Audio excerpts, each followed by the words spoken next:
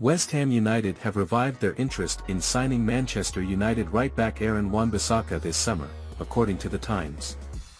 The 26-year-old is currently contracted to United until the summer of 2025. The hierarchy don't seem interested in prolonging his stay. It is now reported that he is deemed surplus to requirements at Old Trafford and the Hammers are interested in securing his services.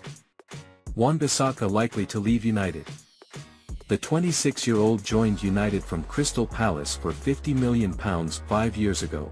He has been fantastic with his one-on-one defending and ability to make crucial tackles. He made 30 appearances last term.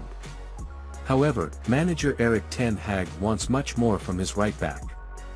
The Dutch tactician prefers someone who can make regular overlapping runs as well as goal contributions. This is a prime reason behind his preference for Diogo Dalot.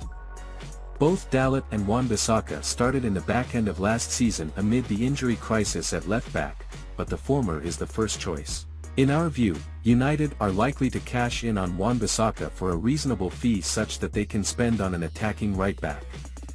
Bayer Leverkusen's Jeremy Frimpong is on their radar. West Ham United have revived their interest in signing Manchester United right-back Aaron Wan-Bissaka this summer, according to The Times. The 26-year-old is currently contracted to United until the summer of 2025. The hierarchy don't seem interested in prolonging his stay. It is now reported that he is deemed surplus to requirements at Old Trafford and the Hammers are interested in securing his services. Wan-Bissaka likely to leave United. The 26-year-old joined United from Crystal Palace for £50 million 5 years ago.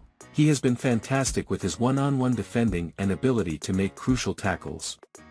He made 30 appearances last term. However, manager Erik ten Hag wants much more from his right-back.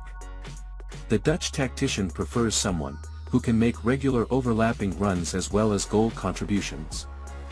This is a prime reason behind his preference for Diogo Dalot. Both Dalot and Wan-Bissaka started in the back end of last season amid the injury crisis at left-back, but the former is the first choice.